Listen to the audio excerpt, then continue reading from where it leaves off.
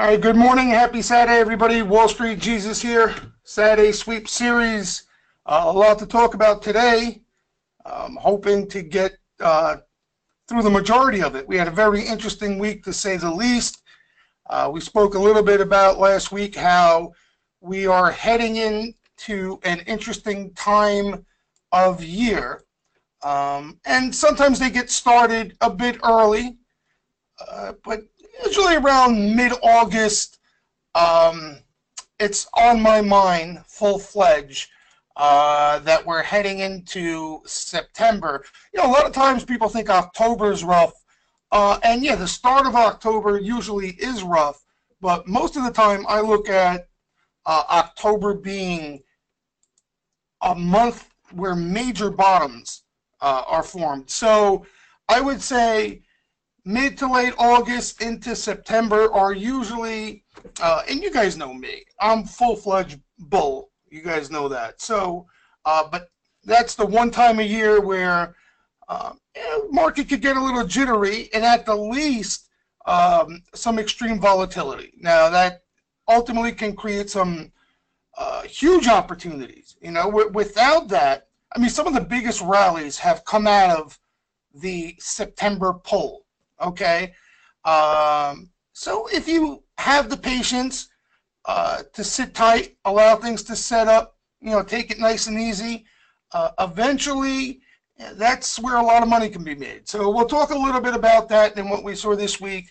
Also, some of the flow, interesting flow out there. We'll talk maybe a handful of names, if that have seen what I would quote unquote sharp activity. The rest has just been people shooting for a bounce, oversold names, stuff like that, names with earnings. So we'll go over some of that stuff, and then I'll leave time for your names. And I'm sure I'm going to get the same old names over and over and over again that have seen flow almost every day seemingly, but we'll go over some of your names and see how they look going into next week. All right. First things first, before I even forget, because I have a tendency to forget, the Sang Lucci gang and Lucci, obviously, they're throwing out this master course. Let me put the link, because that's probably the best thing.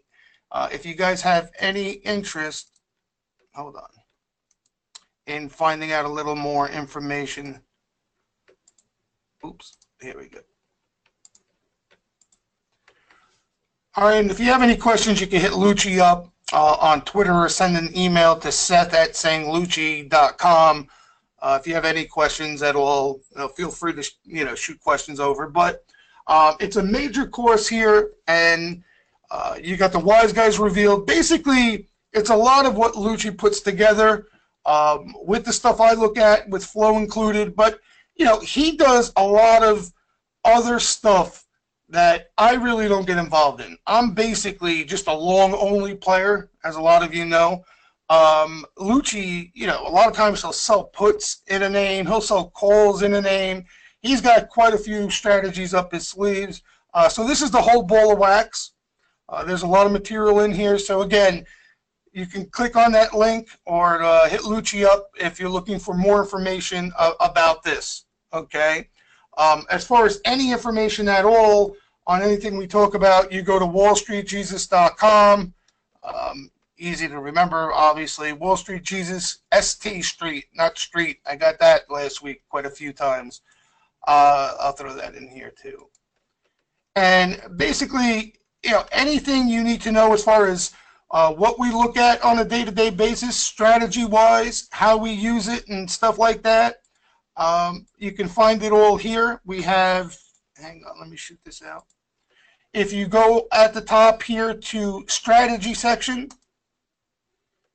there's a couple of short blogs, so it won't take long to read through some of these things. How to use this information as a powerful intraday momentum indicator, how to gauge smart money sentiment off the flow, sweeps. Maybe a lot of you aren't familiar with the term sweep and the order. You can get some information there. A lot of the stuff you ask yourself, how do you use all this information? Basically just the general um, explanation of how I've used flow as far as in trading, and how I've seen others that I've traded with find success using flow. So you can get a bunch of information there, the strategy section. Okay, and let me get this out of the way too early on, because then the questions just come flying in. If you're interested in the Steam Room, okay, if you're new, 50% off the first month. That's the Saturday Sweep Series, so you get half off that. Then it's $225 every additional month, and you get access to the room, the webinars. Basically, that's the whole ball of wax. Okay, and also private Twitter is included in that membership. I also got a couple questions regarding private Twitter. If you're looking for just a feel, basically like a trial, and try to get a feel for the flow and just the flow, we have spun off private Twitter by itself at a more affordable rate. But again, you just get the flow, basically open interest and stuff like that, no commentary and strategy ideas and stuff like that. All right? So wallstreetjesus.com, you'll find it all there. You have any questions, you let me know. All right, let's go into the market week, because that's basically what I'm excited to talk about here. Let me move this over. All right, here's the story. Last week we were talking about how we've had a very strong rally out of the last pull, especially in the Qs, which everyone seemed to get extremely bearish, okay, in this pull right here. And a lot of the sentiment stuff we look at was all lined up, meaning that the retail crowd wanted no part of these hot tech names. A lot of put action there, a lot of protection there, the most since I think it was around election time in the NASDAQ names. And then we got a breakout out of this little pullback / consolidation. Okay, we saw the flow absolutely explode like it usually does. A lot of aggressive activity, especially in the high beta names reporting. Okay, if you guys remember, we spoke about when Netflix knocked the ball out of the park with that strong quarter. They were looking to factor in blowout numbers in all those big high beta names. Okay, they weren't going to wait around and to see what Facebook, Amazon, Google, and all of them look like. They basically wanted to factor in, especially in the options market, potentially similar quarters out of the bigger names. Okay, so that's where you get this chase. That's where you get implied volatility exploding on some of the earnings names. You got the options players trying to factor in all that. So, I mean, after you reach a point, obviously, where these things have exploded enough, you get a little breather. Okay, they run out of gas. I mean, that's just generally how it happens. Okay, it can't go up every day. It's impossible. And that's what we've been seeing of late. Okay, and not only that, you had some names report, and they were solid, but they didn't knock the ball out of the park, right? They were looking to factor in some blowout quarter, but the quarter was solid, but not anything to get severely excited over. Okay, so you saw like Google, Amazon, after they reported, there was some profit taking there. Okay, and for good reason. I mean, there was a nice run up prior, so that's expected when something that's not out of the ordinary to the upside comes out of earnings.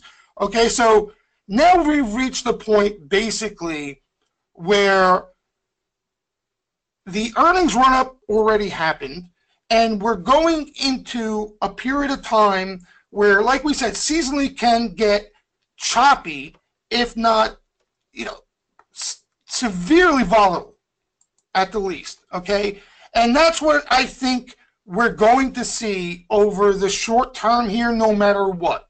Okay, it doesn't necessarily have to be a severe correction. Okay, it doesn't necessarily have to get ugly next week or two in the markets. If the market was trying to factor in nuclear war with North Korea, this market would have got its ass handed to it this week. Okay, that's not what's going on. I mean, basically what's going on, you have a low VIX, you have volatility at the lowest it's ever been, okay?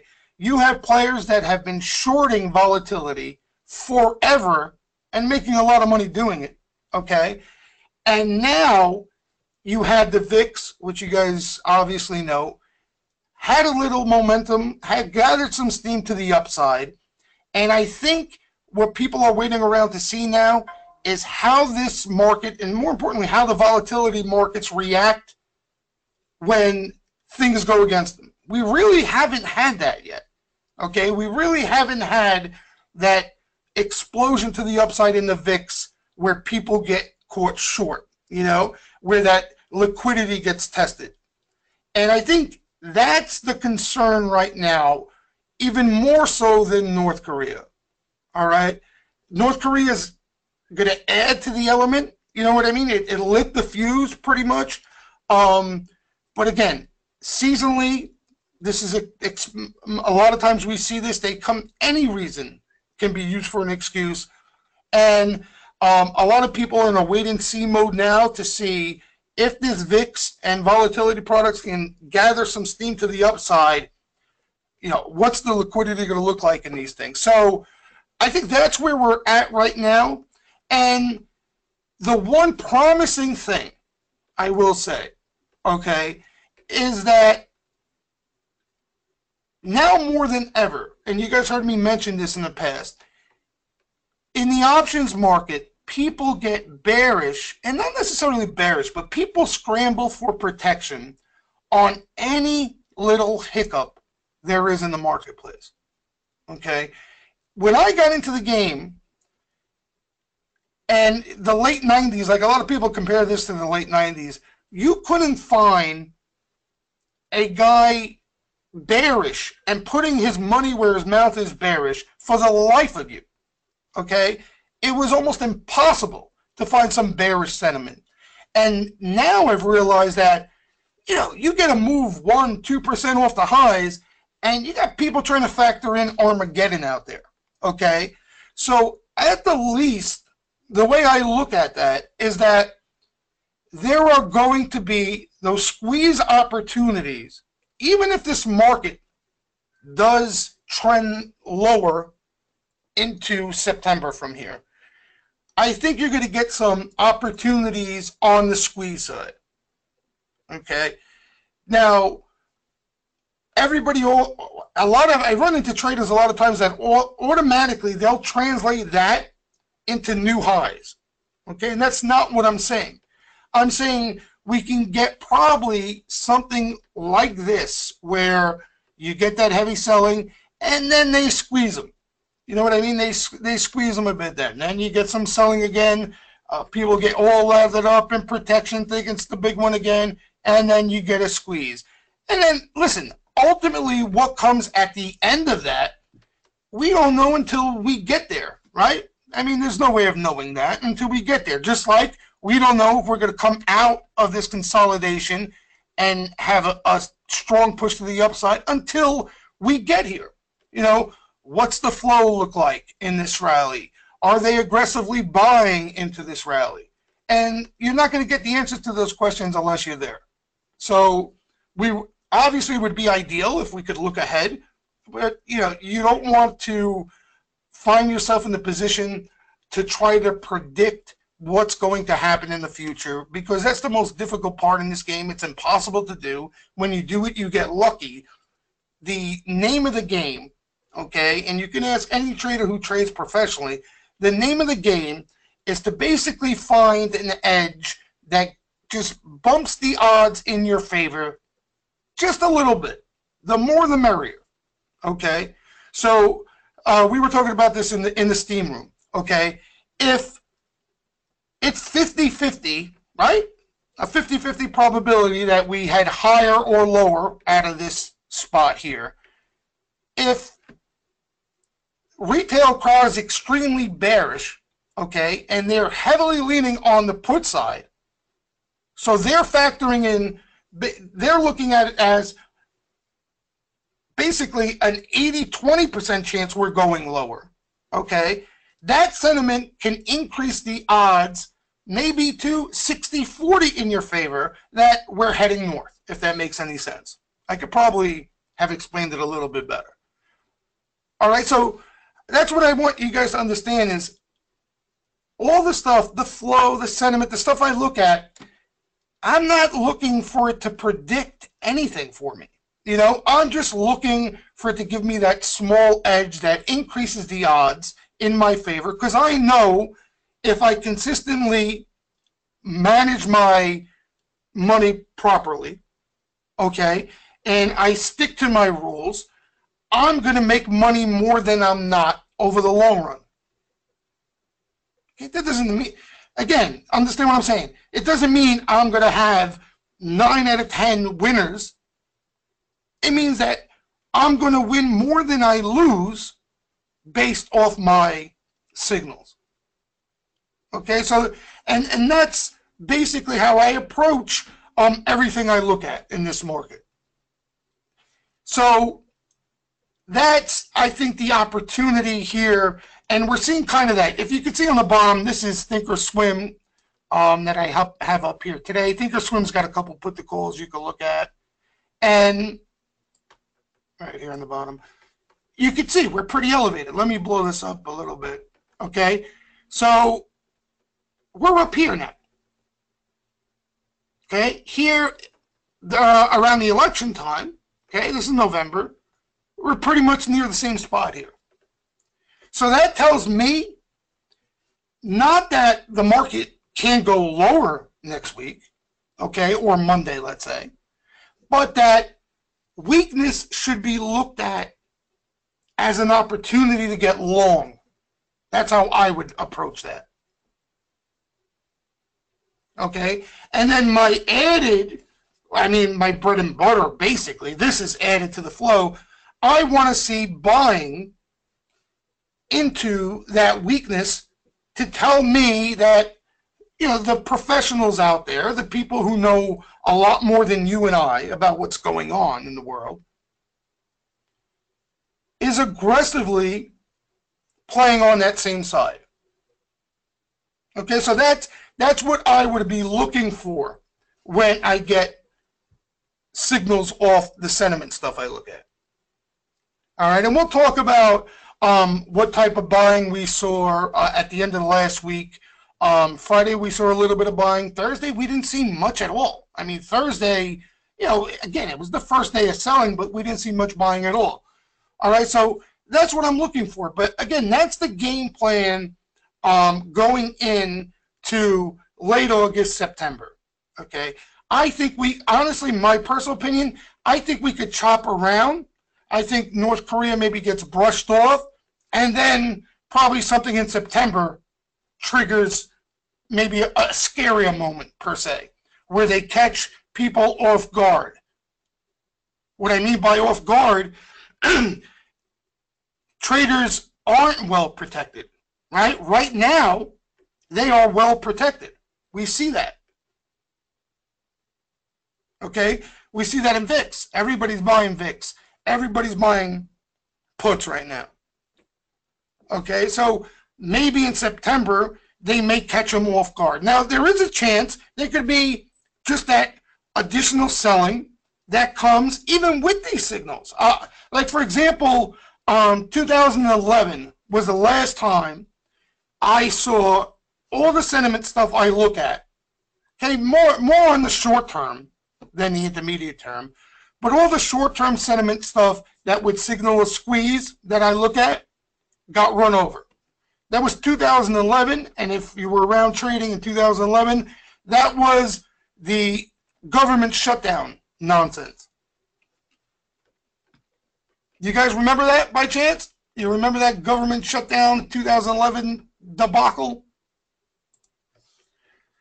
So that was the last time I remember seeing, again, the shorter term put the call, retail put the call, all that stuff I look at, give me a green signal, meaning everybody is extremely bearish over the short term, everybody's leaning on the put side, and there was no solid squeeze off of it. If I remember correctly, I think it was just the market leveled out, there was no squeeze, and then just another waterfall lower. But then ultimately, it set up, a major bottom, and 3 months later, the market took off. So that can happen, all right? And, we were talking, if a lot of members are in here now, we were talking last week that the way to avoid that, okay, the way to avoid that is to relax. In other words, if this day here, for example, which it was, you get some green sentiment signals there, okay, and your signals are telling you to play for a squeeze. Let's just take on SPYs or Q or ES, all right? That doesn't mean go balls deep, all in at one level, one afternoon, okay? So if you're wrong, you get mangled. That means put on a trade. If you were sitting in cash waiting for that, you put on a trade, okay? You catch that squeeze, you got a decent profit there, you take off some risk.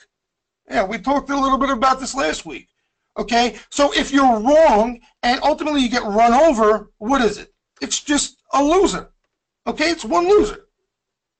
And then at lower levels,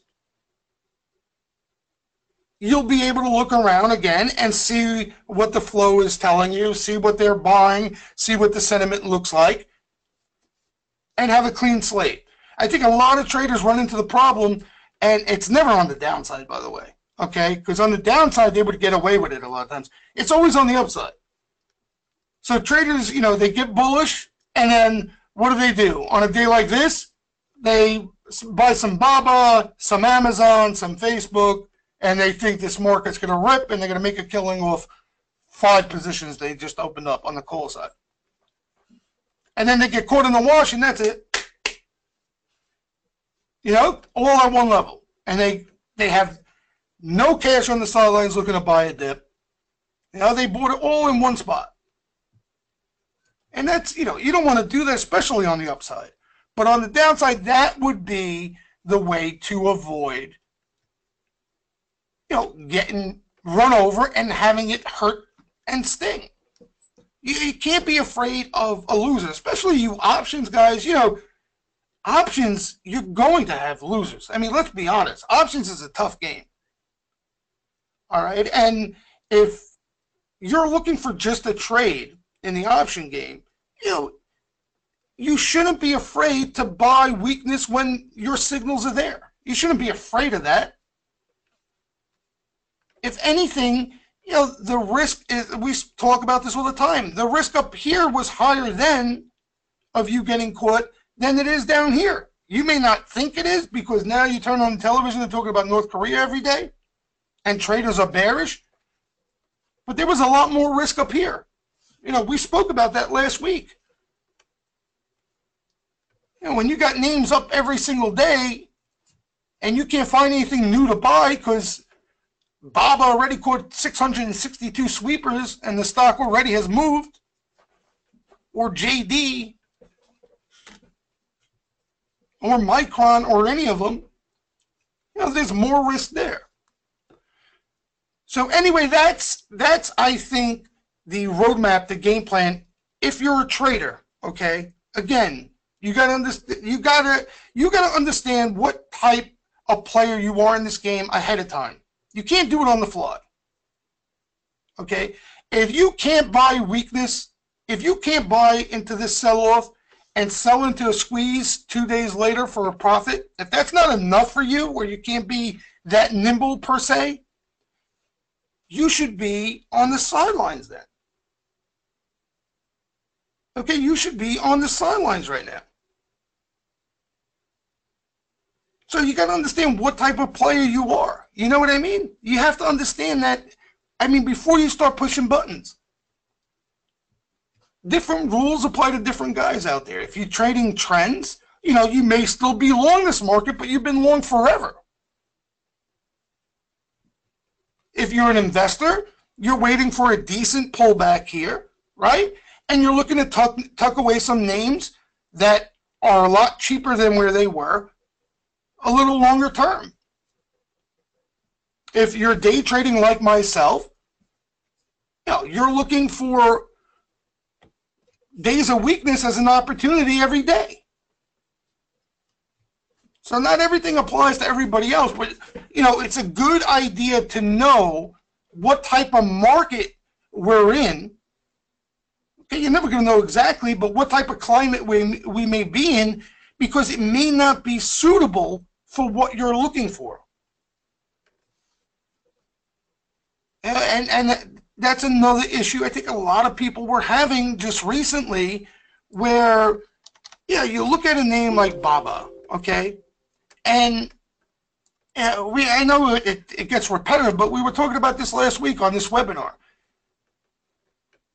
If you were playing the grind till earnings, okay, there may still be some grind this week up to numbers, but you pretty much got it, okay? We were talking after the last pullback, that was the play. Now, if you want to start buying up here and hoping Baba goes to 180 next month, I mean, that's just being foolish. Is it possible? Anything's possible. Right? They have a great quarter. Of course it's possible if you're holding through earnings.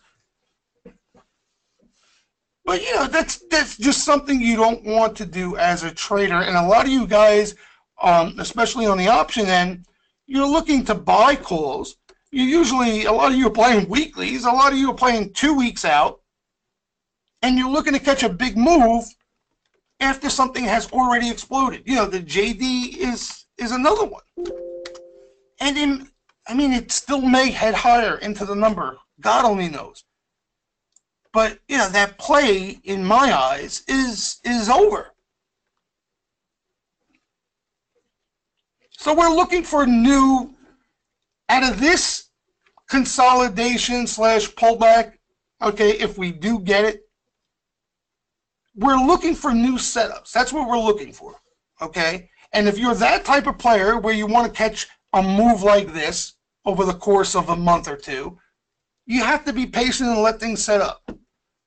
I think right now, this type of environment that we may be heading in, if not in already, I think is for the trader who can be nimble. And then eventually, if we come in a decent amount, then, the traders, I should say, / investors who are looking to tuck away some things a little longer term could come in and start picking up some cheap pieces. But this is hardly a pullback yet, It's hardly a pullback. So I wanted to start off with that, just to get an idea, because again, it doesn't fit. Every single one of us trade, invest a different way. And you'll hear a lot of people on Twitter throw out a rule book and rules, and people think it applies to everybody. It doesn't. But it's a good idea to know what type of climate we may be heading in, and what's the playbook for it. If the playbook doesn't suit you, your style, your risk measures, your account size, then allow the market to set up an opportunity that suits you. You don't have to short. If you haven't had success shorting, you don't have to short. You sit, be patient, and allow things to set up. When I couldn't be, I told you guys this, when I couldn't be as nimble as I am now, obviously, but when I had to build positions for clients, and I couldn't just get in and out of them when I wanted them, it wasn't that easy. When we were heading into this time seasonally, and the market was a little jittery, I would my job going into August, I told you guys this last week, would be to get light as a feather right now. Light as a feather. If I felt uncomfortable, unsure about what was going on, the stuff I look at doesn't make me feel as confident, I would sit tight and allow the market to set up. So, that's not a bad option. But you don't need to short if you haven't had success. Because if you think they're going to make it easy on the shorts, you're nuts. Yeah, they're probably no, and as a short-term trader, not to bounce around, but I think that's what I'm trying to get at. Maybe I'm not explaining it well. If you can be nimble, I think that's where the opportunity is. Okay, because when people get all buried up on the put side, they're going to squeeze the living shit out of them. You know, we already kind of saw in tech Friday some decent squeezes.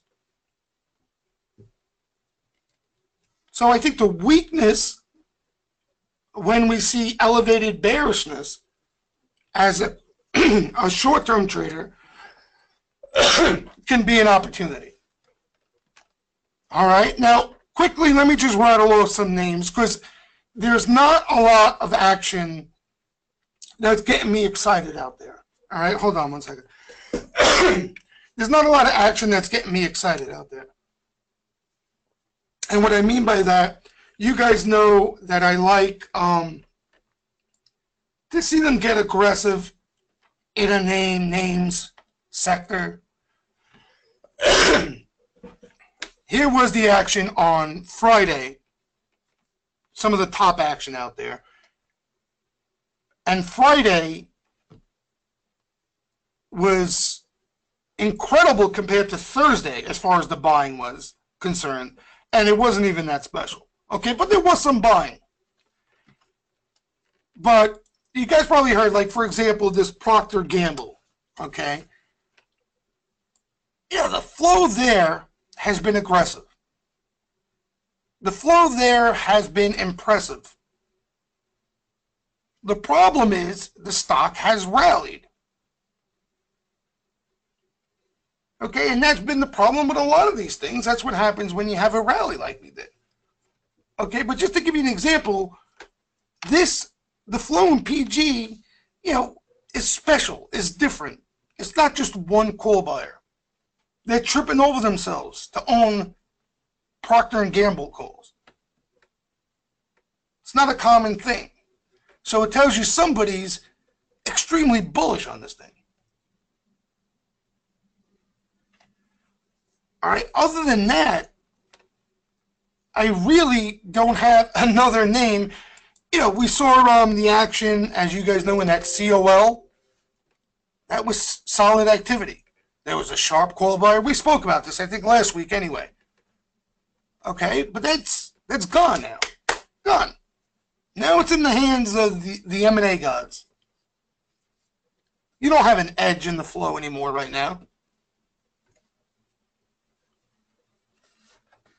You're looking, if you were in, looking to take advantage of the cushion you have, maybe get some lucky with news. We spoke about that charter.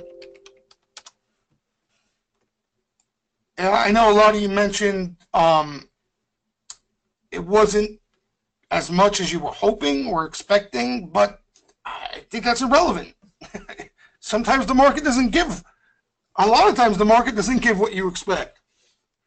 But basically now, it's all out there now. It's all out there. It was even already out there, to be quite honest with you, when they started buying this breather. But, it was probably still worth a play because they were pretty aggressive in size. And then they got news now, right? Faber broke the story here, popped to 409. So that's it now. Now you're looking to hold on to September's or Jan's, or you're rolled out or whatever. That's all fine and dandy, but the edge off the flow is gone. And as far as anything else right now that I'm seeing, there's nothing much to be excited about. The flow actually took a turn for the worse, which is only one day, but we saw put sweepers get aggressive Thursday. But I think it's more of a lot of things have rallied because we've had a rally. You guys heard me mention a couple times, they still have earnings. This was one of the better names out there, retail names catching action. The one knock on it was that it caught earnings. I think it's at the end of the month. Grind from 24, it got up to 28 and change, little pause here. But now, you're getting close to earnings now. All the tech names, I don't even want to go through them. Yeah, we already know the story there. We already know the story there. Then we had some shorter term trades, like for example, Facebook. You had this little breather here. Again, the not initial activity. This thing already has rallied hard. We know the Facebook story, but for a trade, you had a little breather. Okay, and it worked out perfect that into weakness, there were a pair of September sweepers, two good-looking sweepers in Facebook on that day. Then it caught a little more flow after that, and you had a little lift here. Now, if you were playing for another move like this, you're kind of stuck right now, right? You're right back to where you started. But if you were looking for just a trade, you got it. Honestly, I play Facebook. I day trade anyhow, so a lot of these winners I miss out on anyway. But I day traded Facebook. It was a nice trade for me that day off the action because it went from red to green. But yeah, you got that little lift. And now the market rolled over, and Facebook's going to roll over with it. And same thing here. Weighed in, but if you see a good-looking order or two come into Facebook, into this pull, you have a trade.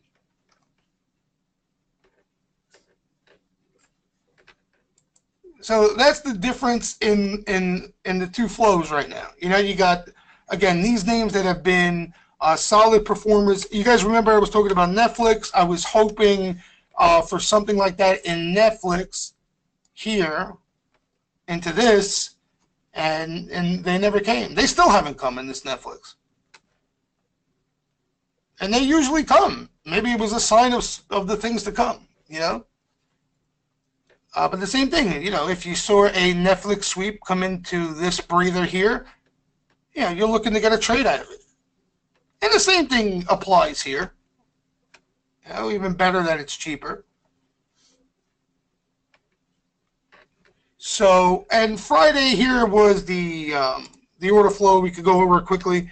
NCLH, they do this every time. I mean, this was just one of the orders. Between this and Skechers, these were the two best order flow on the day, Skechers and NCLH. That's Norwegian Cruise Line. They've been playing the dip there for quite a while now. They had a secondary. They literally have bought every single dip. They actually, into this breather here, if you guys remember, they were a bit early. It might have come like right here somewhere.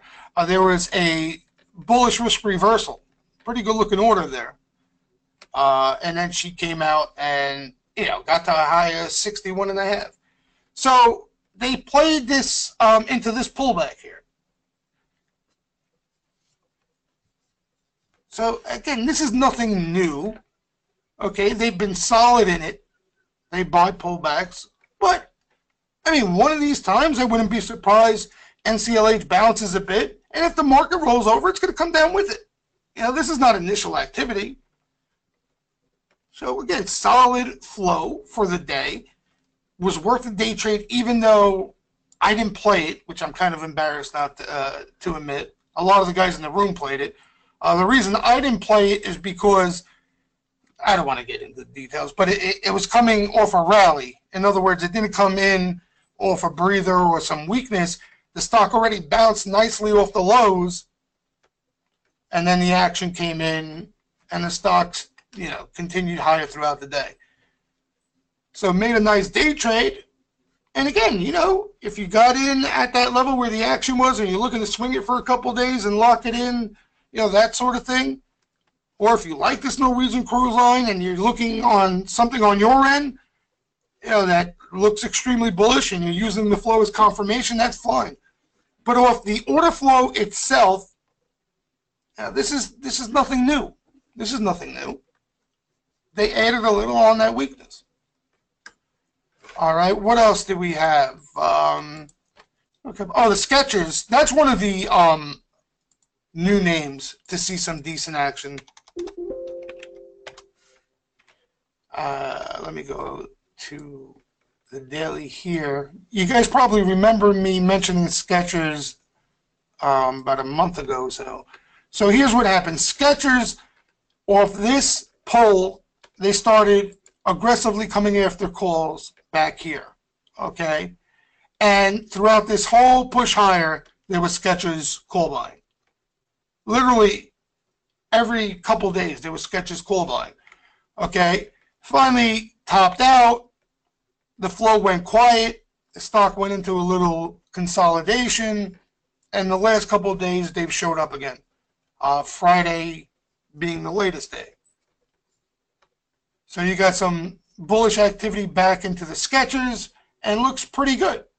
You know, aside from some of the tech names that have run like Banshees, you know, the semiconductors and stuff like that, yeah, this has been a retail name that has outperformed the sector. A lot of the names in the sector look like crap. But, yeah, she looks good. She looks good. Usually not a quick mover, but has been a decent trade off wise guy activity, too. So that and the Norwegian Cruise Line was the best flow on the day. Here's one they're looking for just a trade. X-Ray. I actually traded this one Friday. A little market pull kind of got in the way, but still, look at this debacle.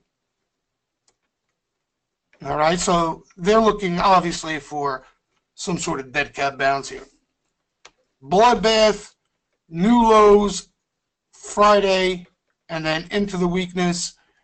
They come in, sweep up some calls for next week. Where is this thing? Here. August 55 calls, $176,000 bet, which is a big bet for this name. A little under 55. They paid 75 cents. So August 55s they played. And had sort of a grind higher, I would say. Had a nice push, then the market pulled, kind of created this, and then grinded through the rest of the day. All right, but again, look at the chart, and you can see, I mean, this thing has been down for, what, a month and change? Destroyed. So they're just looking for a bounce. If we see them come back for more, maybe, we can get the impression they're looking for a little bit more. What else? Oh, you know what's another name, too? They're PXD. This thing can move. This thing got its ass handed to, too. Energy. So always put that asterisk next to these energy names. Got demolished. There was actually some put buying there. Finally bottomed out. There was August, I think it was August call buying, and then the next day they rolled them out for more time. It was actually until weakness the next day they rolled them out for more time. And then every day since, they've added a little bit more. On Friday, there were some December ads. December 1, I think it was 135s. So they're not afraid to lay some wood there. All right, so they're looking for a little squeeze bounce out of this thing. The majority of the action coming in December, though, so they have some time, some of the new action. Even some Jans, I think. Here's a weird one. EIX. That's what's it again? Electric. Edison. EIX. So that's unusual activity into this name. This is what the chart looks like. I don't know if you guys are familiar with or have traded this name, but this was like 25 times normal. No sweeper activity or anything like that. Just an unusual block buyer. Came late in the day, so had a move, but really didn't have too much time to do anything more than that. But you could see the reaction towards it. And here it is. So $100,000 bet, like I said, non-sweeper 330. August, 80 calls, they paid 40 cents. And then you had this, Viacom, that's the Class B shares. You had a sweep of 4,000 plus Jan 35s, decent size, even though Viacom could catch some size. But look at the month, Jan, so they're giving themselves enough time. And that's another thing I'm noticing. Some of the quality out there, you know, some of the goods out there with size, they're coming with time behind them. And it makes sense. It makes a lot of sense. You know, if you want to make a real bet and you don't want to be, you know, quick about it, you're going to give yourself ample time to navigate through, just in case September ends up being choppy, rough, volatile month. All right, let me get to your names. I know I see you guys throwing some names out there already. Hold on, where do I open this? Here. All right. Jordan's talking about NVIDIA. Jordan, I don't know what to tell you about NVIDIA right now. NVIDIA, you know, had to move the run-up until earnings, priced to perfection, right? Just another one of those names. And it pulled back. Yeah, so, I mean, to get an edge off the flow now, and a lot of people, they don't like to be patient, but the only way to get an edge off the flow now is for the NVIDIA flow to go quiet, which I doubt it will, because there's so many hands in it. And then, you know, sweepers to start aggressively coming in, appearing into some consolidation or pullback. You know, right now, it's really a tough call. You know, and listen, the other thing too, guys, again, if NVIDIA is down, let's say $3 Monday, okay, and there's some decent sweeper activity that comes into that, okay, that could be lined up for a quick trade, right? That's what I was talking about earlier. So in other words, you're looking to play a snapback there. But if you're hoping for another huge leg higher at NVIDIA from here, and you think you're going to get it if the market is volatile, choppy, or rolls over, it's not going to happen. It's not going to, you know, it's not going to happen. So you got other things to worry about now as a position trader or swing trader, you know, that you didn't have to worry about when the market was in decent shape. You know, if this market is a mess for the next month, you know, NVIDIA, the likelihood of NVIDIA going anywhere too far is highly doubtful. All right, so really now, like I said, with a lot of these tech names, NVIDIA, I would just let it set up, in my opinion. Otherwise, you get a flush. There's some sweeper activity into the flush. You're looking for a quick trade. That's fine. What else we got? Who's got some good names here? NBIX, Jim is saying. Jim, NBIX, that's that biotech? I get that. Oh, no, that's. Where did I see this NBIX? It sounds familiar. They caught a bet, right? Is that a biotech? Yeah, it caught some action, right? That's probably why you were asking. I'm not, hold on, Jim. Let me pull up the thing. I'm not too familiar with these bios, but we did see some action in this thing. Let's hold on. And so you had, yeah, November 65s, right there. Been out of the money too, $53.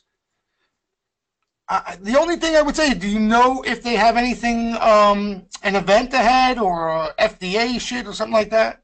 Could be a play on that. You know, that's the only thing to watch out for. But it does, I remember seeing it. It does, it looked decent, right? It looked decent, this thing. The only thing, you're coming up here, which, you know, you could see up here, up here, up here. I might find some trouble here unless it gets through. So, but again, you could keep an eye on whatchamacallit, some sweeper activity there. Are you in it already, or are you looking to buy it here? I guess that's the question. because they already had a pretty decent move. Yeah, worth a watch anyhow. See if sweeper activity comes in. Looks like I'll catch some sweepers from time to time. Ani saying on an intraday trade like X-Ray, what RR do you look for? It can't be much more than 1-1, right? Yeah, again, it depends on the day. I mean, that's a pretty good question, though, Ani, but it depends on the day, okay?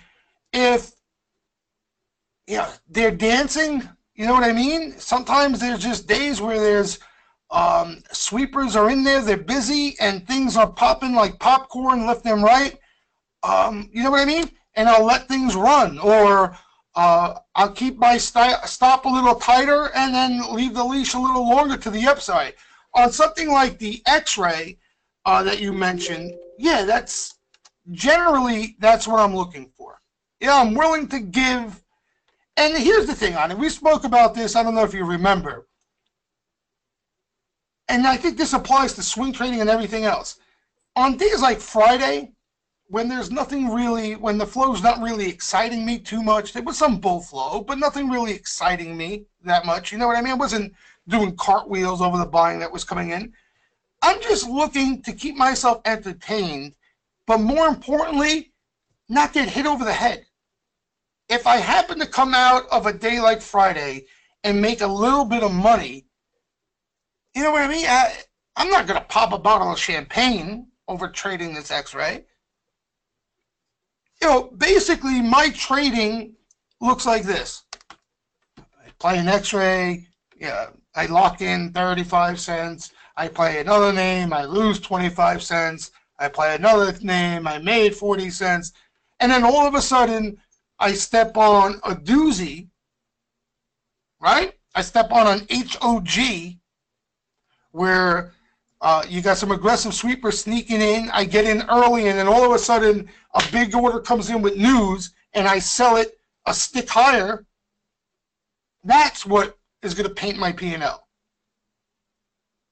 You know, so the other stuff is, again, I'm looking to make a little bit of money, but I'm not getting rich, but at the same time, I'm not going to get poor.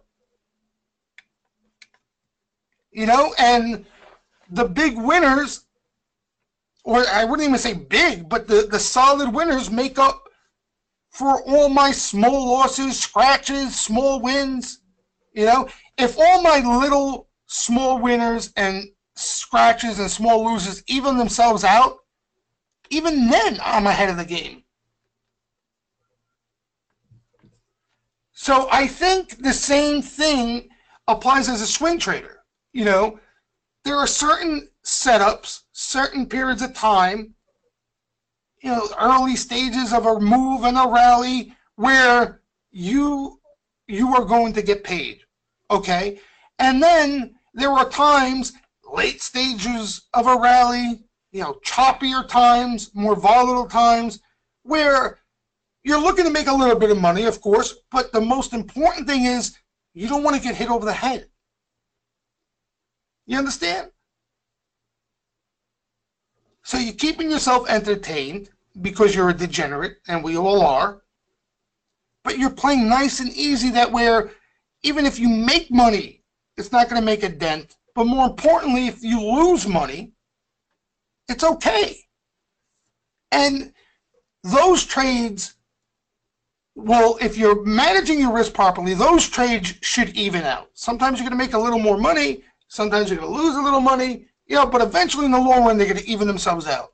But the solid setups, the high confident plays, you know what I mean? That's what paints your P&L.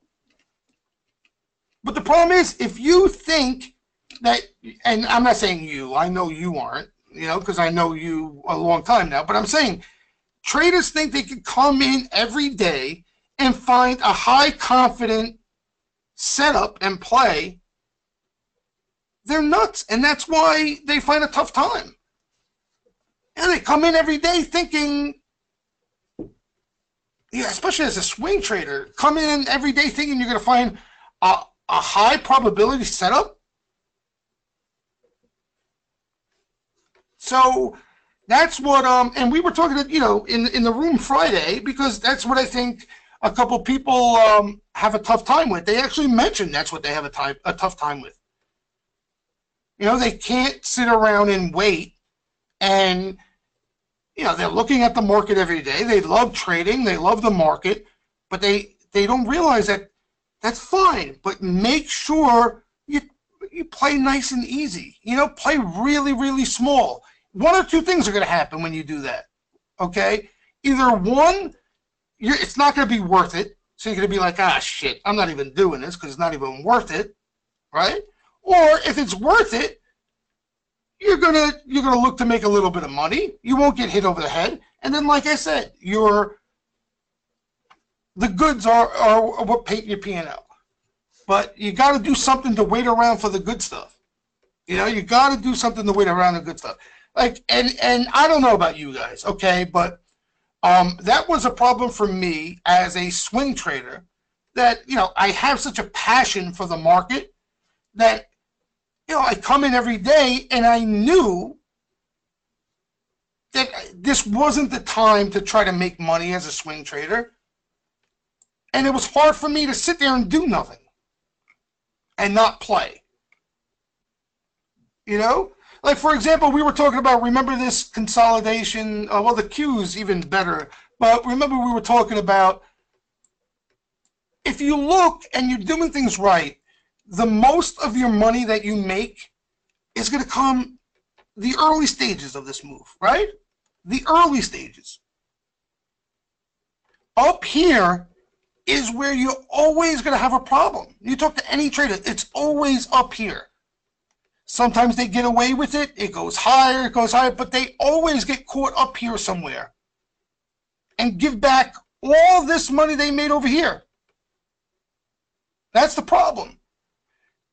So that if you make this money here, okay, and you're more concerned with keeping this money, so you're trying to stay as light as you possibly can to keep this money just in case you get caught, and you get caught and you only give a little bit back, you still made a good amount of money.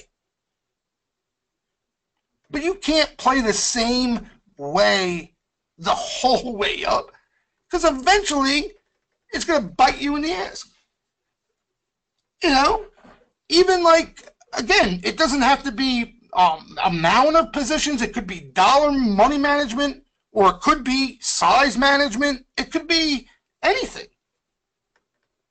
Like I was saying, for me, when I was trading even positions for clients, I would get most aggressive here, and then like a funnel, my exposure would get less and less and less as the rally got longer in the tooth.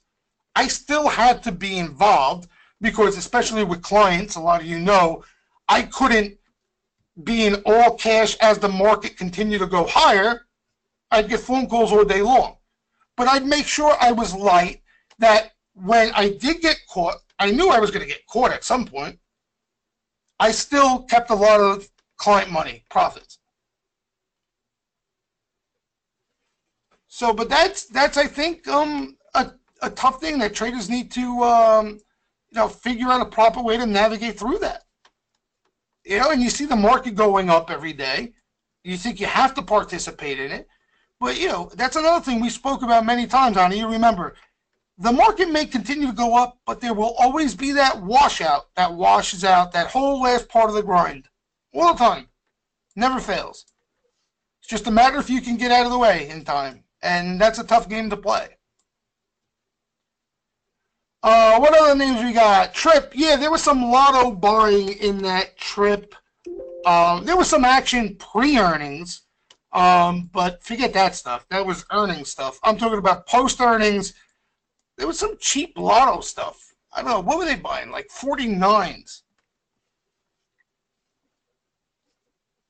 49s of, what was it, September? Let me see. Did one of them hit the board? They were small and cheap. Let me see.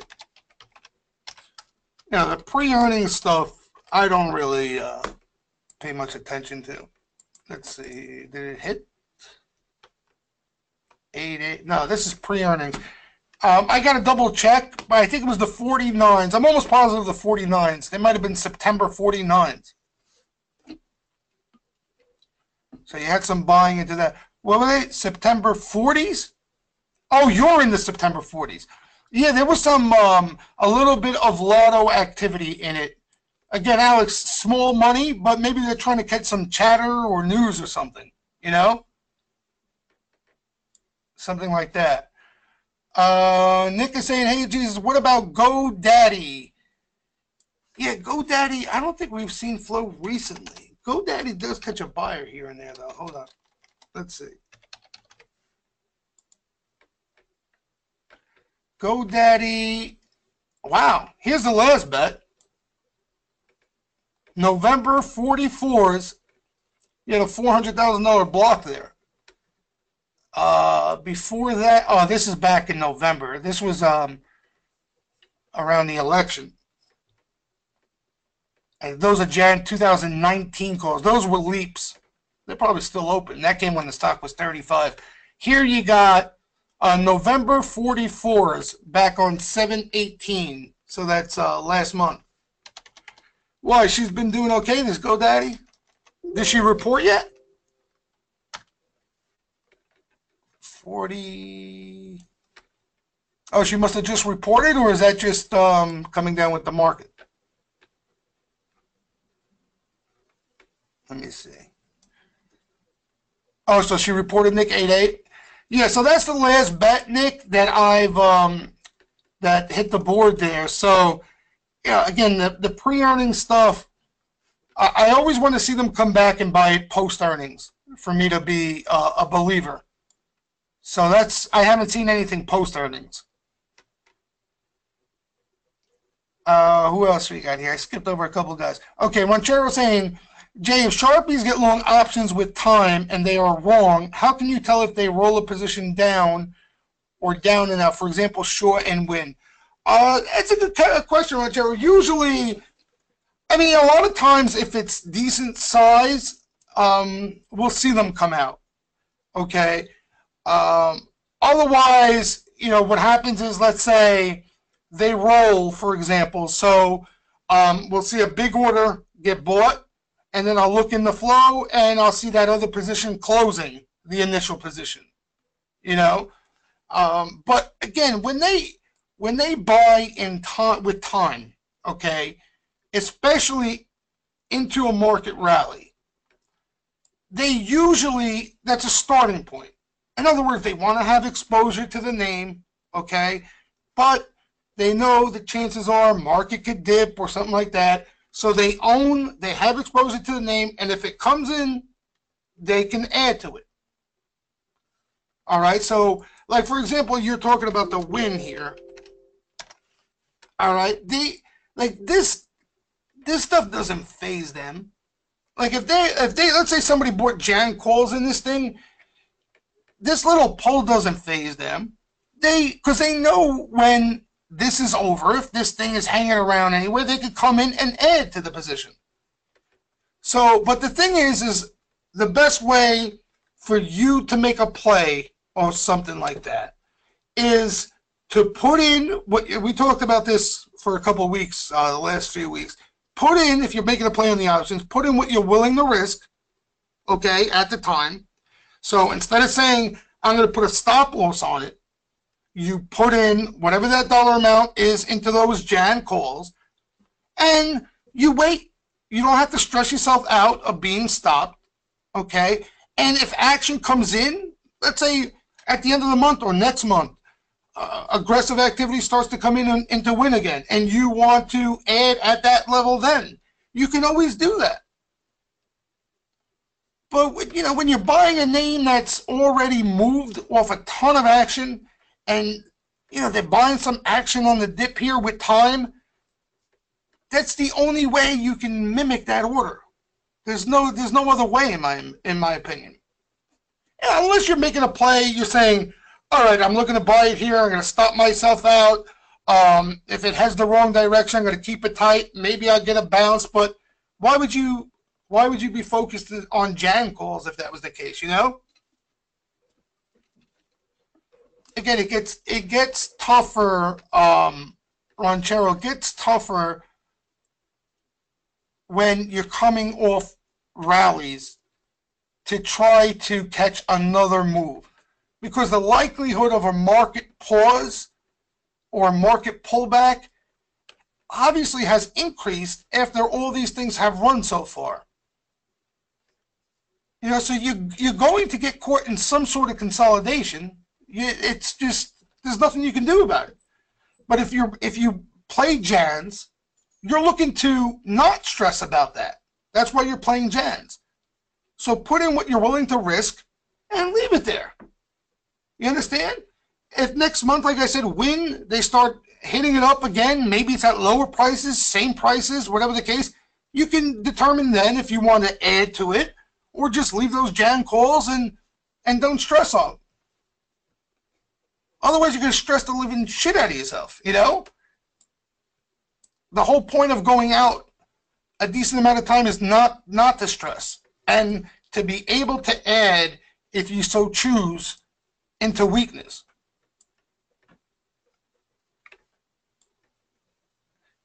But it is, you know, it does get tricky there when you see some size long-term buying come in, and you know, the stock, the market, everything is a bit choppy, and there's some selling there.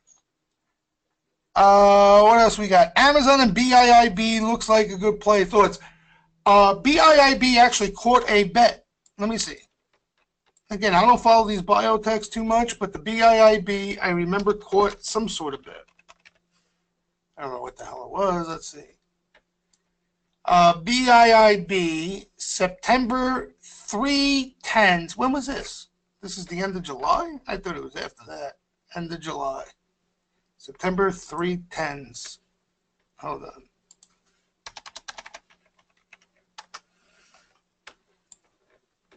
September 3/10, 280. Yeah, I don't know, but that this is back at the end of July, so it looks like this may even be underwater, right?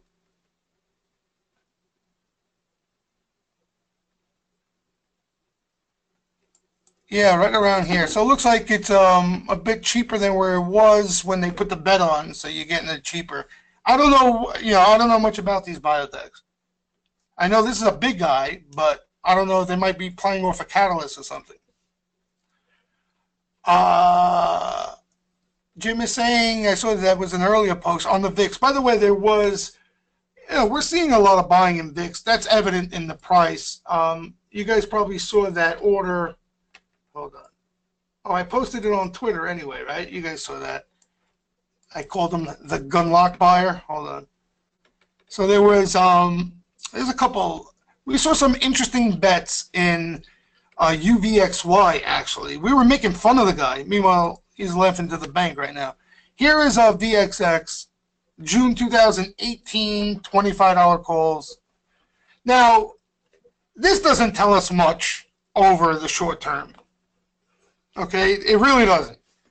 As a matter of fact, it may add even more fuel to the fire for a squeeze. You know, you got people tailing on the VIX and so forth. But this guy's going out, and that's basically Gunlock's play, his can't lose play. He claims if he goes into 2018, he has enough time that there's going to be some sort of big move higher in volatility. That's his play. So we call this the Gunlock sweeper. You know, I don't know. All I know is you could have, Jim, I'm kicking myself because, again, a couple guys in the room had it. There was momentum off this bet. I don't know if you were around when this bet hit. All of a sudden, the VIX exploded and could have made like 70, 80 cents off VXX. Like this came in right around here. Yeah, 1330 the VXX was. A little before 230. Watch this. It was like an explosion there. I don't know if this bet spooked people or what. Watch this. And guys, that's what I look to do as a day trader. If any of you guys weren't in the room, day trade, yeah, I'm looking to take advantage of the momentum that's generated off these orders. Okay, the stronger the activity, the more momentum that comes in. And the ones I have a lot of success with that I was talking about earlier is when I see some small, sneaky sweeper activity start to creep in a name, okay, I get into the name. I'm trading the equity, by the way, but people trade the options. I get in the equity, and then if that name catches bigger activity, bigger buying that comes in that follows, or chatter, or sometimes just a momentum off further buying, those are the ones that I end up getting paid on. Yeah, the rest I'm just looking to trade and enjoy myself. So the VXX, here it is, 226 was, yeah, look, see this? That was like a little bit after that bet. Boop, like a rocket. So here, yeah, 1330. Exactly right here. That was the pop off the order, Jim, that June bet. And look at this move. Son of a gun. Son of a gun. All right, what other names did I miss? Anybody have any questions on flow or swing trading or flow, day trading or flow? Jordan, Baidu, same can of worms, Jordan. Yeah, I'm not trying to be a wise guy, guys, with these things. I don't really know. You know, there's not much edge off the flow. The same thing, I think, Baidu, Jordan, if you get some sweepers into weakness and you're looking for that quick snapback type play, yeah. But, now you got BABA earnings. You got other catalysts that basically are going to determine what Baidu does, right? What does the market do? What, as we head into September, you got a number of things here where, like I said, it's not a month ago where the market at least was stable and trending higher and things were just, the flow could add momentum and they would just carry higher. Now you got a lot of bulls in the air. Hold on. I want to make sure I get everybody. Sometimes I skip over. I don't want you guys to take that personal. You know what I mean? Hold on. Greg is saying, thank you for just talking, not constantly trying to sell products. No problem, Greg. No, listen, you guys know me. I don't pump shit down your throat. Basically, you know what I do. I'm pretty honest about it. I'm not telling you guys I'm making 30,000% and I'm flipping long, short, depending on the market. Yeah, it's pretty clear what I do. And, this, again, I'm not really trying to push that I'm any guru stock picker. It's intel that I've used throughout my career, and I know traders as well who worked with me, around me, that have used the same type of information and trade completely differently and have found ways to benefit off the same way. So I'm not really trying to sell me as some guru here. I'm the furthest thing from a guru in this game. There's no such thing as a guru in this game, let's be honest. Greg says, seeing any decent-looking sweeps and dividend stocks? Greg, here's the thing. I told you the Procter & Gamble. That had some really nice activity. Okay? I mean, here, you guys could see. Like, PG doesn't catch this type of action. Watch.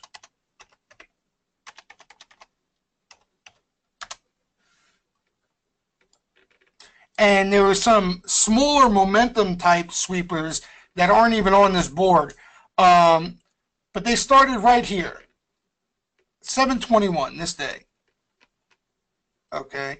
And, you remember me saying it's not just about one order when they start buying, right? You can see, look, the last order to hit the board in PG was April. Okay? So it went quiet, the flow. And now here on July 21st, again, this is not just one order. There were multiple orders that came in. So it's showing an aggressive buyer, or the syndicate, institution, fund, whatever the hell they are. Somebody wants PG calls, okay? Then, they keep coming. 725, they add a little more. 731, they add a little more. 87, they add more. 88, they come back and add more. It's that nonstop action in a name that doesn't catch that type of activity. So that's one of the names that they came into. So that was roughly, right. I mean, it literally started right around here. Okay. You can see a little bit of a pull, quiet, and then started. And that's the only thing, the blemish on it now, is because it's come a decent way here, even though the action's been hot. This is not the initial level. But the other stuff is the defense names. They paid dividends, don't they? So you had the COL, which was incredible activity, had that sharp sweeper, but they caught news, as you're well aware. Okay. And then Raytheon has seen some activity come in. RTN. Just, what was it, yesterday? Thursday, into weakness, they hit this thing again here. There was a reversal, green to red, and into weakness, there was September, October, Jan buying. So those are the names right now that I'm seeing. Otherwise, the flow's been quiet across the board. As far as quality.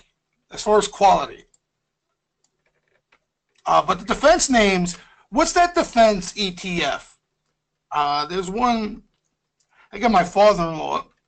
He was asking me about it when Trump took office, and he don't let me live it down. He wanted to buy it, and I didn't really get on it for him. ITW, is that it? No. I can't think of it. Whatever it is. But they've been on fire. Let's see. NVIDIA we spoke about. Norwegian, Jim, we spoke about. Stay. I haven't taken a look at it. Stay. So that one rolled over. That had unusual activity. What was it again? September 20s, right? Was it September 20s? September 20s, I think it was. Yeah, I mean, it's unusual activity. So they're playing something there. They're playing something.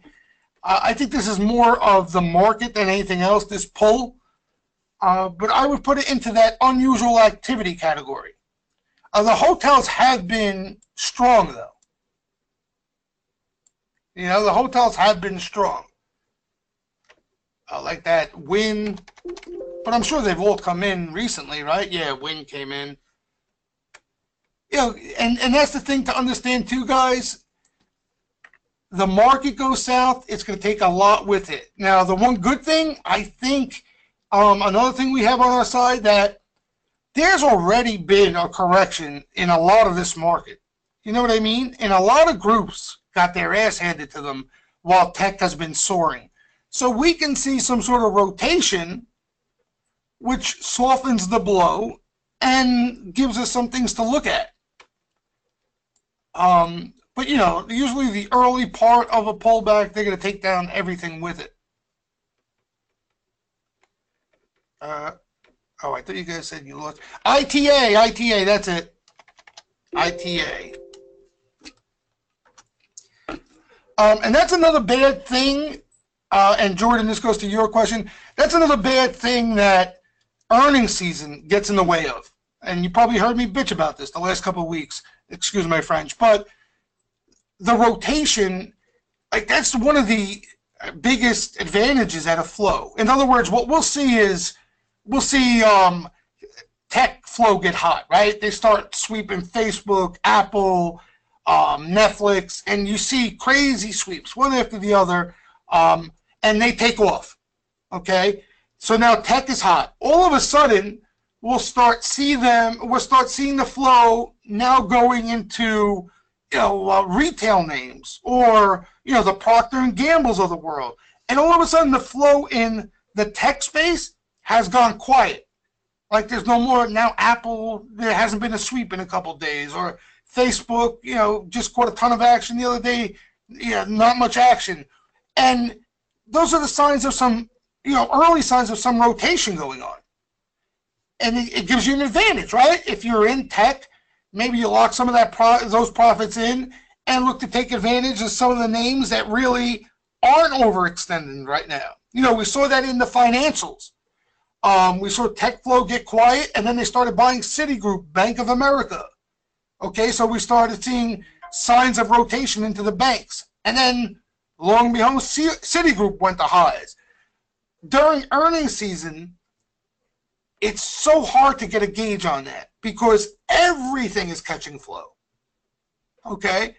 Because, again, there's a lot of stock replacement going on. So even though there's call buying, big block call buying on, going into earnings, there's a higher probability that they're cashing in their equity, and there's been a ton of that, by the way.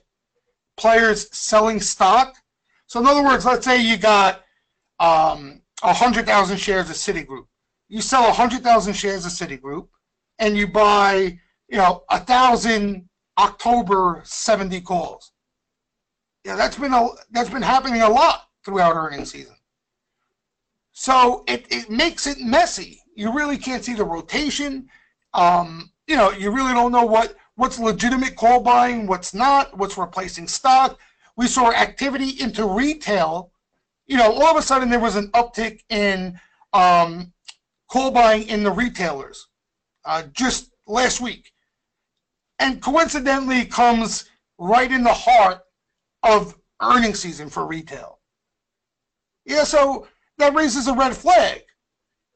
Yeah, it could be if you're short JCPenney and you don't want to lock in the profits on that short, right? You don't want to cover those shorts. What's the quickest, easiest way to protect and hedge? You buy calls. Buy some cheap calls in JCPenney, right? So this way, if they report not so bad numbers or whatever the case, and the stock squeezes, you got the calls protecting that. So around earnings season events, the flow gets messy, and it takes away from a lot of the advantages of flow. Like I said, right, rotation is one of the main things. But when you see call and put buying in everything, it's pretty much useless. And we've been seeing that. This earnings season was a hot mess. Right? We were talking about that last week. Flow has been disgusting. And what I mean by disgusting, we see SPY put buying. All of a sudden, we started to see some size SPY put buying coming in. Okay, now, is that betting against the market, or, is that protection into earnings season? Who the hell knows? We never know for sure, but when there's an event, there's earnings season, we know the odds of that goes up drastically. So when the flow's like that, you don't want to fool around too much. You hear me use the term sharp. That's what sharp means to me. Sharp means clean cut. Okay, somebody places a bet or series of bets, and it's sharp. That means there's not a doubt in my mind he bought those things for one reason, and that's because he thinks the thing is going to explode. So that's what I mean by when I label something sharp. And earnings season makes a big mess out of things. Sometimes not as messy, or sometimes like we saw this earnings season, going into earnings season, the flow was pretty clean. It was all bullish and looking good. And then as soon as we started to get close to like the banks reporting and stuff like that, all of a sudden, put buying started to scramble in and a whole bunch of nonsense. Yeah, so flow exactly is like a map, and you're looking for, patterns of buying. That's generally what you're looking for. If there aren't any, if the flow's not making much sense to you, right? If there's SPY call buying and SPY put buying, then there's nothing in flow that's signaling anything. Doesn't, just because it's flow every day doesn't mean it has to tell you something. But when you see those patterns of call buying, put buying, or you start to see a change in the pattern of call and put buying, those are the opportunities. So for example, now let's say hypothetically we go into a little so-called correction or whatever you want to label it, right?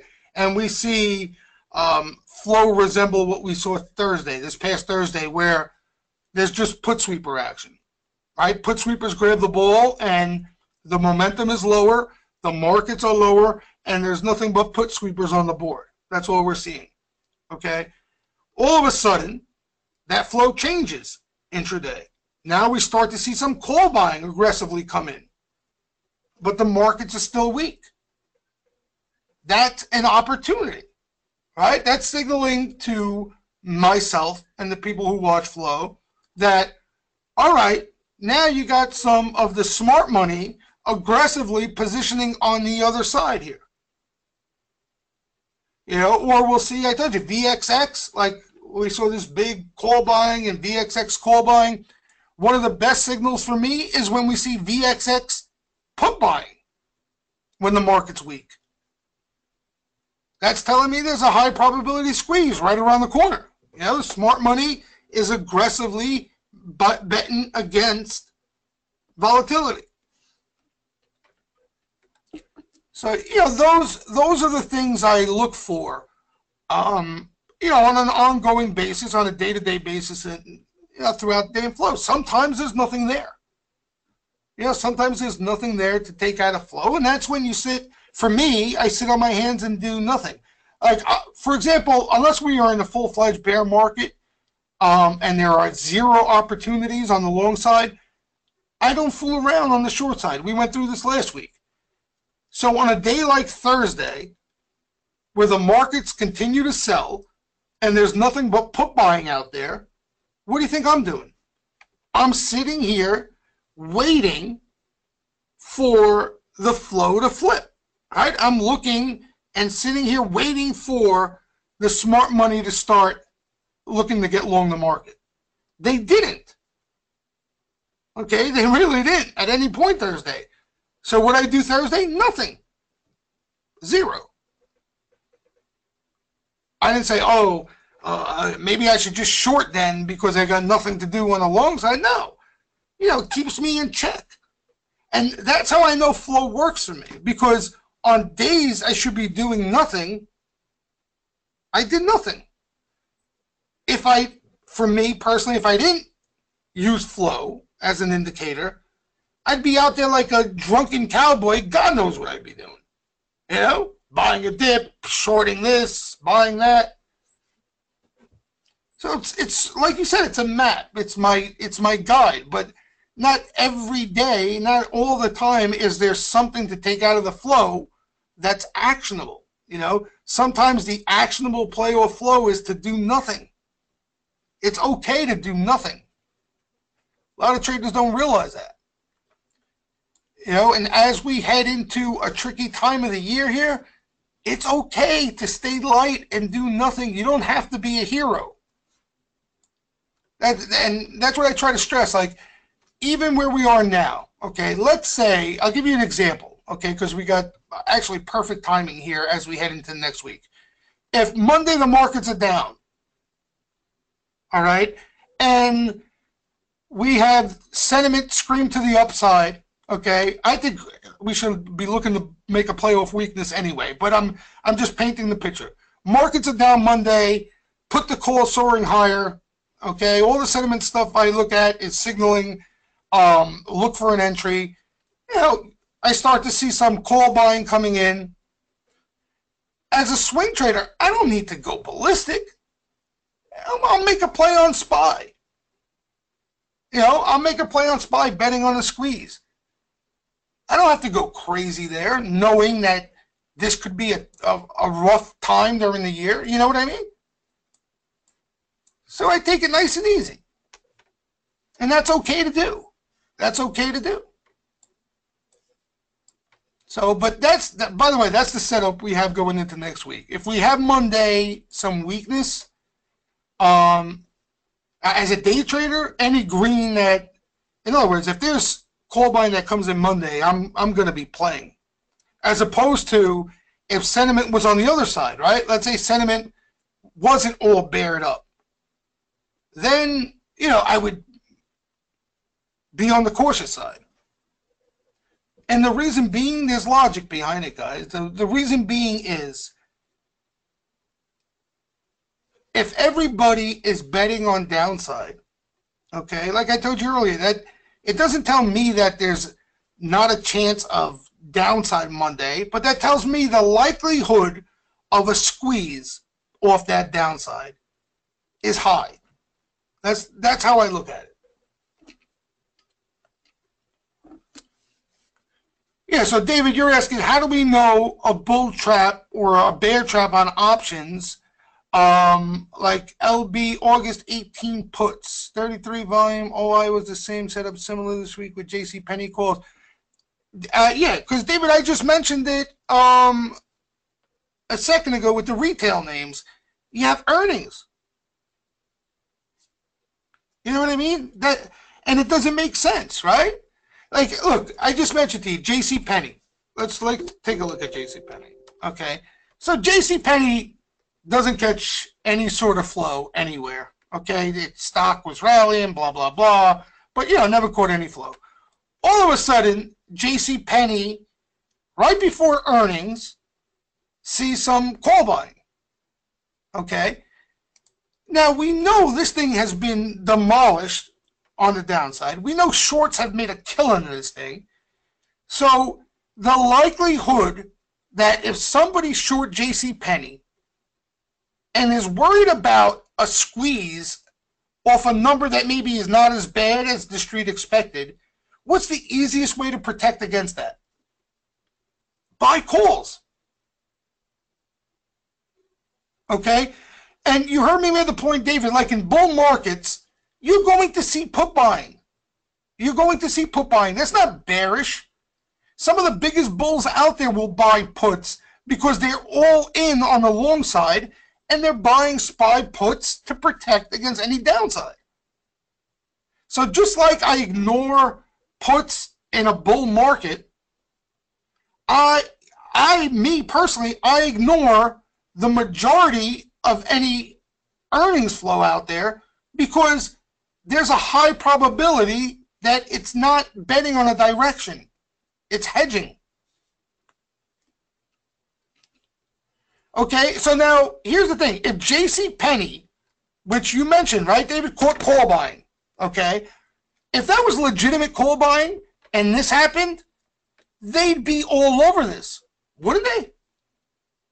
Right? If they like J.C. Penney here going into the quarter and this thing just shit its pants, wouldn't they gobble this up as an opportunity?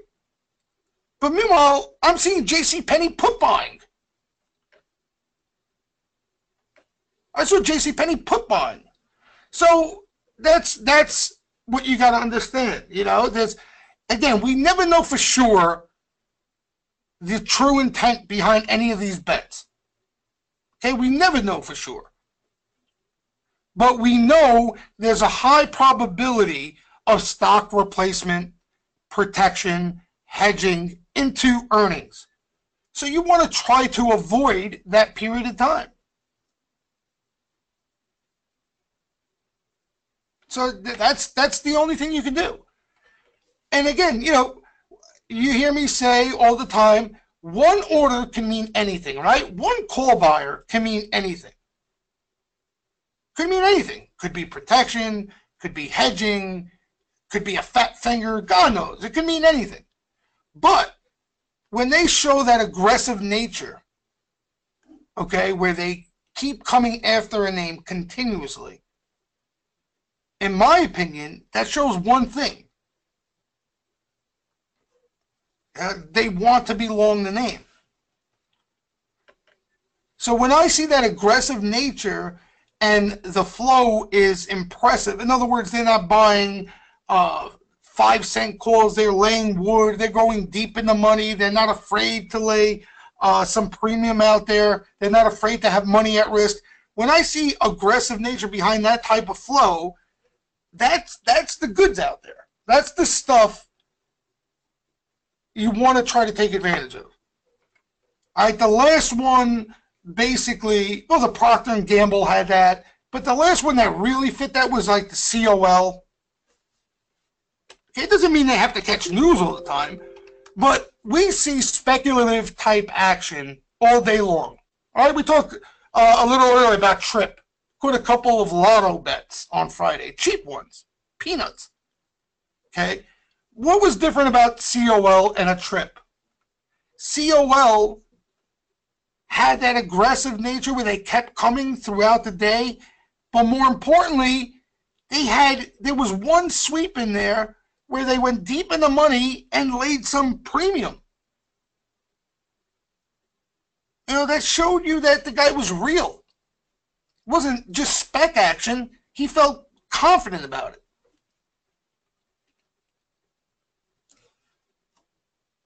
And at the time, now we know there's a takeover there, right? UTX has already made a bid for COL. At that time, when the action was coming in, we had no idea. We're thinking, maybe he's just bullish on, the war stuff and the defense names. But the reason we saw that sharp sweep around all the other order flow that was there, and there was a lot of order flow there, it signals that the guy's for real. So, and you hear me say that all the time. It's the goods. Everything else, in my opinion, is just a trade. I mean, in reality, you should look at everything as a trade because the losers are normal. Losers are normal. But anything else that catches just some activity it's just a trade. You like it, you take a shot. It goes down, it goes down. But the nucleus of flow, like the edge and flow, is off the stuff like this. You don't get it all the time. That's part of the problem. But that's what, myself and Ani were talking about at the start of the webinar. The tough part's sitting around waiting for the goods to come around. Where things line up. Maybe it's technicals for you too. For me, it's not. But maybe for you guys, it's that aggressive flow and for the stock to look a certain way on a chart. But again, it's the patience of letting things set up for you. That's the main purpose. If you could do that and try to get better at that, you'll be okay. Johnny's mentioning Skechers. What do you got, a chart there? I can't click on that. Can I? Let me see. No, I can't click on that. I can try to copy the link and take a look. But yeah, Skechers, again, has been some of the better flow we have been seeing. Okay, it's not in the COL category. But, again, more than just one buyer. And the flow's been clean. But you can see it looks good, Skechers. Looks good. And they've had success in this name before, Again, similar to that, GIII had a nice little push. Now you're getting close to earnings here, and it's breathing. But I wouldn't fool around with it into earnings. We'll see. See, like this GIII, the best case scenario, earnings come out, the stock maybe is off a little bit, doesn't do much, preferably even off a little bit, back down to where near the action started heating up. I haven't seen any recent action last week. But then post-earnings, they come after it again. And that would signal that there's something bigger at play here. But that had multiple buyers and had a nice little tradable grind out of it, that's all. All right, anybody have any questions before we wrap it up here? Everybody good? All right, so next week, listen, like I said, you don't try to be a hero no matter what. You take it easy. You look to buy something into weakness, especially when people are getting all wrapped up on the bear side and it looks like nuclear war. The more you're looking out of a squeeze or a name, just make sure you have enough time. So if you're early, Okay, and that's the one thing, because I didn't touch on that earlier, right? So in other words, let's say you bought this pullback here, okay, and this squeeze wasn't enough for you, right? We spoke about that last week. This pullback, people were extremely bearish into that selling. Okay, you put something on, you didn't take this squeeze, and now you got caught in this. If you need more than this, or you're looking for more than this, just make sure you give yourself enough time. Otherwise, you're trading like you have a crystal ball with options, and that's not an easy thing to do. Yeah, Jordan, again, I'm not trying to predict things because I know it's a losing proposition. I just know. Don't ask me why. Maybe the markets are rigged for all I know. But all I know, I wish I had that chart. When I find it, I'll post it on Twitter again. Seasonally, this time of year into September is the single worst time to own stocks. Can it be different this time? Of course. But seasonally, going into this time of the year, it is the worst time to be long equities. Every major debacle that we've seen throughout history, 9 out of 10 of them have come in this period of time. You know, maybe the big shots come back from their Hamptons parties and are back trading again, and start to realize things they were ignoring, and that creates the volatility. Who knows? Who knows? But whether it's government shutdown, 9/11, the Asian contagion, you name it, they all happen around this time of the year. So that's why you just, like I said, when I was managing money, I couldn't be as nimble. October, into like mid-October, it depends. If we get started early, like if we got started now, Chuck, we could start rallying early October. Let's say if this correction starts now, October is notoriously known for bottoms. At the end of October, usually we bottomed out. The bottom has started. Like going into the end of the year is actually a good time to be long equity. Usually. Especially if you get a correction around this time. If you get a correction, usually, end of October, November, December, that's when you get a nice little rally and you get some nice setups out of a pullback. So that's what I'm saying. The pullbacks aren't bad. A pullback here would be the best thing for this market. I hope we get it. There'll be a lot, you can look at things and see some upside again. Now it's just tough to see, further upside without a lot of risk here. It's just tough to see it here when charts look like this. At some point in time, there's going to be some sort of breathing. So the ideal scenario is we get out of earnings season, at least chop around some consolidation at the least. At the least. And then we can start a whole new leg higher. Because again, it doesn't, just because we pull back doesn't mean it's Armageddon. Everybody looks at 2008. 2008 has scarred people, and for good reason. If we experience something worse than 2008, your brokerage account is the least of your worries. Trust me. Okay? Trust me. 2008, I was pulling my money out of the bank because I was worrying about the money in my savings in the bank. So the stock market, don't even worry about if it's going to be worse than 2008. So I wouldn't plan on that. But corrections can get vicious. They can get scary. And we haven't seen one yet. So don't tell me we've just saw one. We haven't seen one. The closest to any real pull was 2011. We haven't seen one since, in my opinion.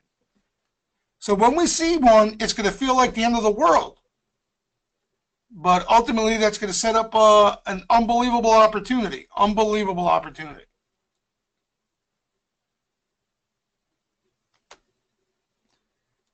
Brent, I mentioned it earlier. I don't know if you were around on the NCLH.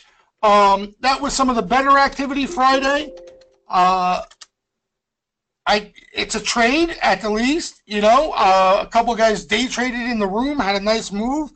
The only thing I would say is that it's not initial activity, Brent. They've been doing this on every dip this whole way up. One of these dips are going to end up, you're going to see a bounce, and if the market rolls over, it's going to roll over with the market. But they hit this dip, they hit this breather, they hit this dip, they hit this dip, they hit this dip. This NCLH has been their favorite cruise name for a while now. So I like the action into the weakness off the secondary news. It was legit buying. So like I said, you make it, for a trade, but it's not. You're not going to get me all excited about it because it's not the first time we're seeing this in NCLH. That's the only thing I would add there. Again, if it was initial activity, that could be something different. But it's far from it. Yeah, no problem. I just wanted to make sure I repeated what I said earlier, so my feeling on it. But yeah, it was legitimate Friday, legitimate buying Friday into weakness. All right, boys and girls, it's been a pleasure. Thanks for hanging out. Yep, 4:05. We got a bullet game. Home Depot saw some mixed action. Home Depot, a little bit of protection on the put side as well. But again, you got earnings there, so I wouldn't make too much out of that. Earnings flow. All right, guys. I'll talk to you during the week. Again, just be on the cautious side, nice and easy. You can still get a trade out of weakness, I think, early in the week if we get it. But just try not to get too greedy. And, stay nice and easy. That's all. So just in case you're wrong, you don't get killed. Be good, guys. Enjoy the week. I'll talk to you during the week.